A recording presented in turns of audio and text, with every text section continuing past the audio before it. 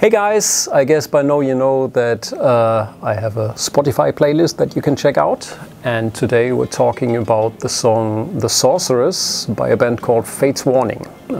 Obviously a prog metal band, my favorite prog metal band, and this song is taken from their album Awaken the Guardian, which is one of my all-time favorite albums. Whenever I listen to this album, it just takes me on a journey. You know, the lyrics, the melody lines, the voice and the way of singing of John Arch's singing.